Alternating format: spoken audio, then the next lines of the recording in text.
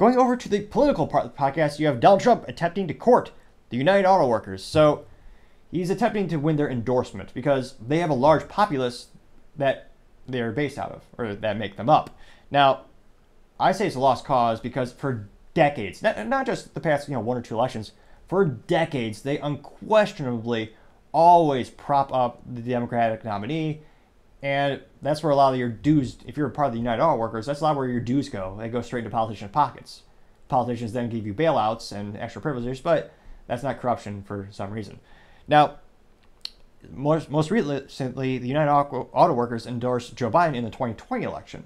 So it's not only are they sending a signal and all their minions will actually vote, in concert will all vote for the president, but it's also millions upon millions in dollars sent as donations. Now, Trump is coming back, and his message to the United Auto Workers are saying he wants to roll back Biden's mandates and laws that are, quote, destroying your business. Now, again, this is a fluid situation. There might be an announcement within minutes, might make this outdated, but right now, the union has actually withheld its official endorsement for President Joe Biden's reelection over concerns of Joe Biden's push to EVs will leave more members behind. It will. However, the UAW president, Shawn Fain, already ruled out endorsing Trump when they met privately with Biden last week as the union starts their bargaining for their new contract with the big 3 automotive companies. The big 3 being what used to be the dominant of automotive. You used to have General Motors, Ford, and Chrysler.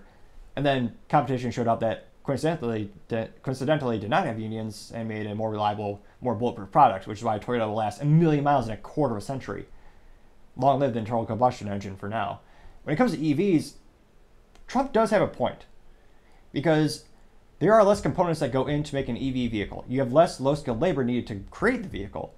Less low-skilled jobs will be needed for those vehicles. You have General Motors, they have their goal of getting all EV by 2035.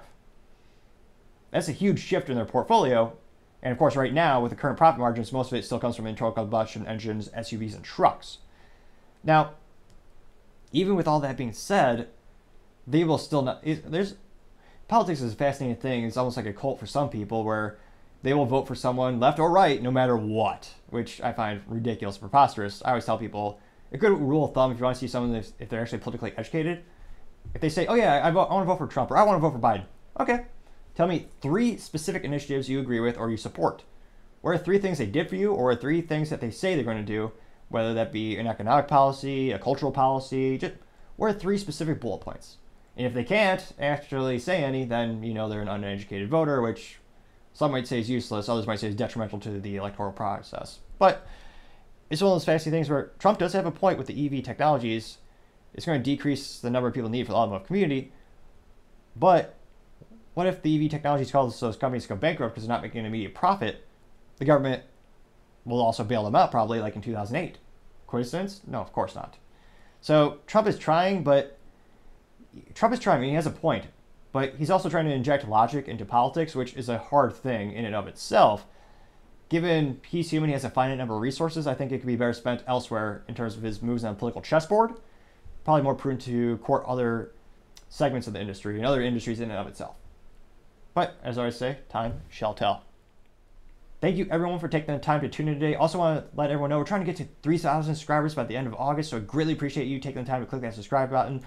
Also, don't forget to take the time to comment and like. Those things really help out the videos get shared more and more. Also, don't forget to tell your family, tell your friends, tell your coworkers, heck, tell your enemies, tell anyone and everyone. Just stay safe and fight the good fight.